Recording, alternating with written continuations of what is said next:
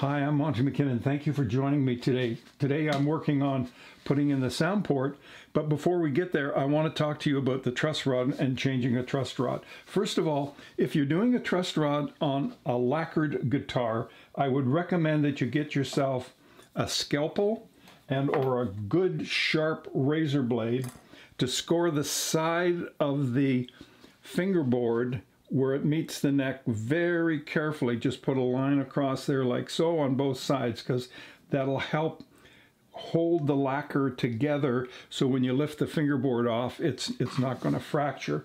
Now, there are certain tools that we're going to be using to do this, and one of them here is a spatula. This is available at any of the typical hardware stores. You'll find this anywhere. And then what I've done is I've taken it, I have a grinding wheel. If you have that, fine, but just be careful. I just simply hold it up like this. If you don't have a grinding wheel, but you've got a disc sander, you can do the same thing and just hold it up against the disc sander, because I want to thin this down. I want this area up in here as thin as I can possibly get it. Now, the next thing you do is you get yourself a piece of sandpaper, you put it down on the bench, and then you simply take your spatula and move it around like so until you get a good sharp edge on here, like a, oh yeah, that's definitely sharp. Yeah, that's like a razor blade. Yeah, that took a little bit of nail.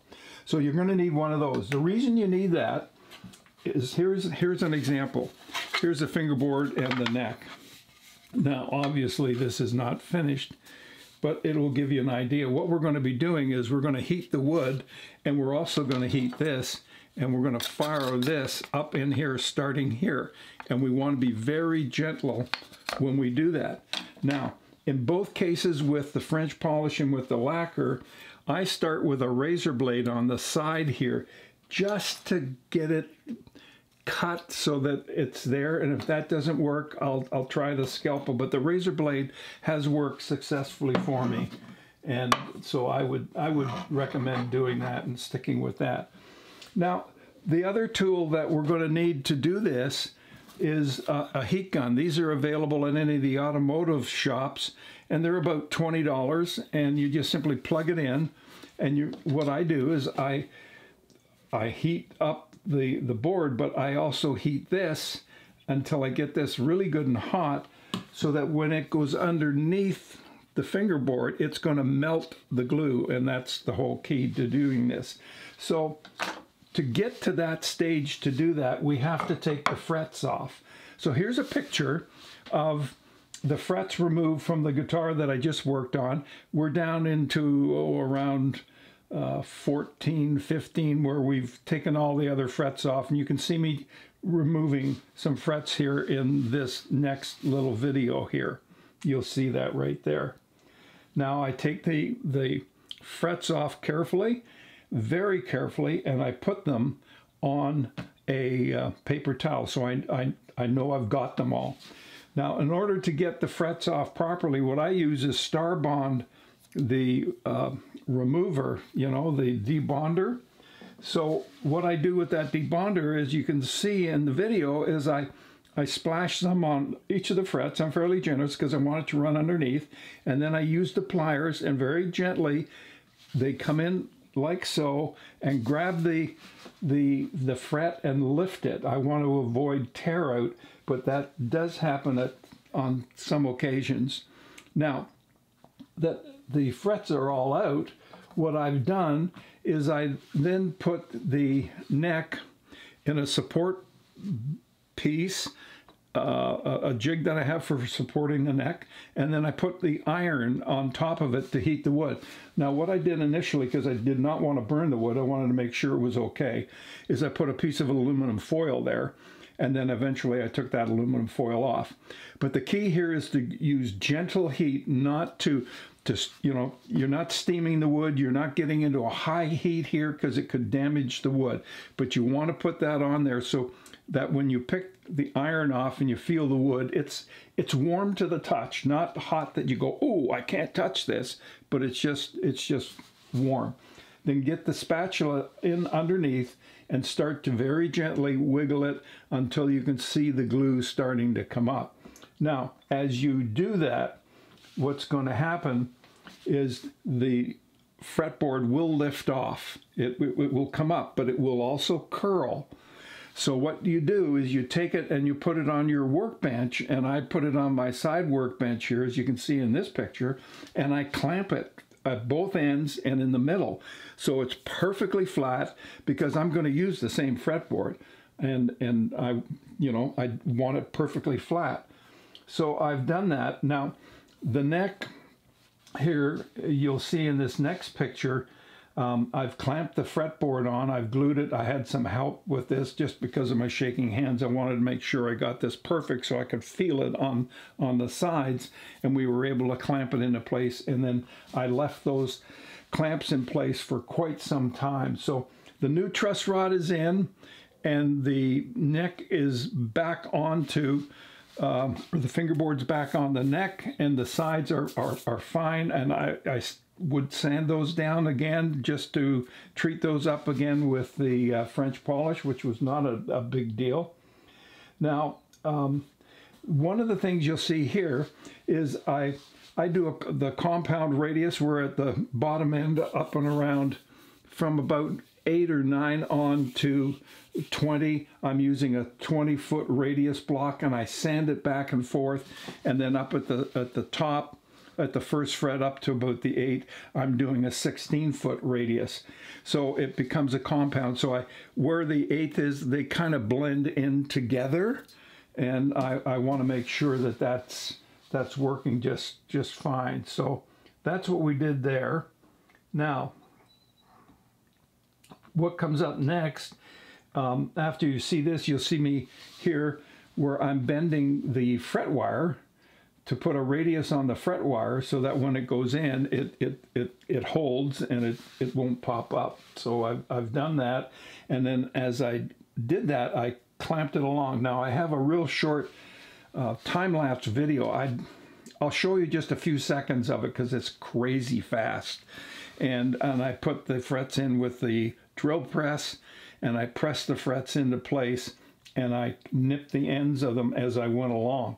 Once that's done, you then take your file and you sand the edges of the frets to get them flush with the side of the neck of the guitar, and then you're good to go. So once that is all done, I'm back to the Starbond super glue, and I super glue each of the frets in place. I just put a little bead, it doesn't have to be much, along the side. As long as I know the frets are down and in place, I put it on each side. And then you'll see here in the next picture where I take the razor blade and I scrape the fret back and forth just to make sure I've cleaned out any marks of crazy glue to get it all cleaned up. And then, of course, I treat the wood with lemon oil to enrich the wood. So we do that and clean up the frets. And then what happens is, as you'll see in this next movie, you'll see where I have a piece of glass. This is plate glass. It's about 1/4 inch thick, and it's about 8 or 9 inches long. I start with this, and I put sandpaper around it, and I run it across the frets to level the frets. And then the next thing I do is I use a longer metal bar to do the same thing. So I've leveled it with the glass. I've leveled it with a guaranteed flat bar that has sandpaper on it. Then the third thing I do is I take the wooden radius block again, and I put the radius onto the frets just to make sure that the edges of the frets are coming down, and hopefully that will prevent any kind of buzzing that you might get on the frets.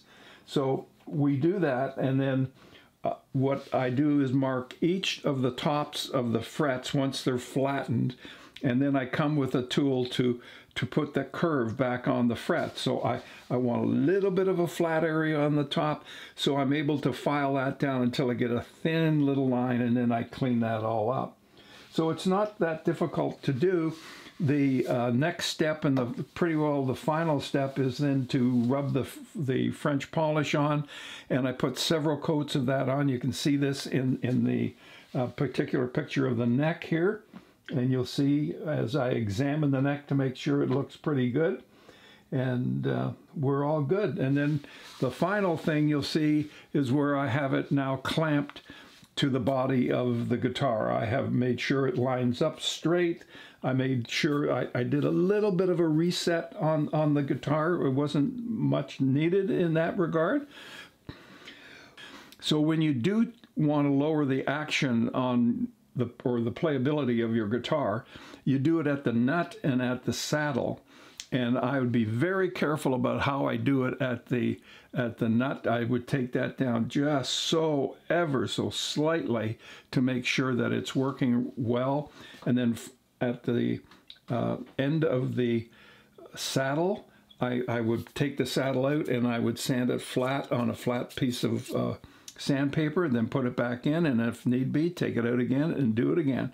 And I try to get it down at the 12th to around the 90, 94, 95 mark, and the high E is ideally in the 70s or early 80s, so that it follows the same radius. So that's it in a nutshell what I did. And that took best part of, waiting for glue to dry and all of that. It took several days to get that done, and it worked out extremely well. It's not a big deal. Now, if you are going to mess with your truss rod and adjust it, you do that so carefully, because you do not want a big turn. To go from here to here is a massive turn on a truss rod. So what you do is you hold down at the first fret and you hold your thumb on 14, and then take your finger and just tap up around 6 and 7, and you want just a slight little bit of room there so that the strings are coming over and are not going to cause any buzzing. So you would then maybe adjust the truss rod from here to there, not here. Go from here to maybe there. And if you need to do any more, you can do that. But be very careful about messing around with that. Well, that's it for this video on the truss rod. And what I have to do now is get onto this. And I asked in a poll what you wanted, whether you wanted an oval or whether you wanted circles, or what would you like. And the consensus came back more geometric type designs like I did on the maple guitar. So I've drawn those on here on this paper here. This is obviously green tape, and I will now take the drill and put in the bit, and I'm going over here and I'm going to start drilling and filing that. I'll show you all of that once that's all done. So that's it for me. Thank you so much for joining me. I know it's a long video today. Appreciate you hanging in. Don't forget to subscribe. Check out Leo Santarelli, okay, because he's got some interesting stuff coming along the line here. And by all means, check out Michael Builds. Now, Michael Builds is doing some incredible work, and you really do need to see what he's up to. The man is crazy. He's funny. He does some absolutely super videos, and I know you'll love it. So check out my friend Michael Builds, and check out Leo Santarelli. You'll find some links to the Starbond down below. You'll find links to the Oasis humidifier, which I recommend. Make sure you keep your guitars humidified and in a case. Don't leave them out this summer. And somebody this week told me they left a guitar in the back of a car in the summer, and it got up to 35 degrees. And you know what happened? Boing. Yeah, the top split and came apart because it's glue, and glue comes apart with heat. That's why we use the heat gun to get the fingerboard off the neck. So don't do that. Be careful with your guitars. Keep them humidified and keep them locked up. All right, I'll see you again in the next video. Bye for now. Oh man.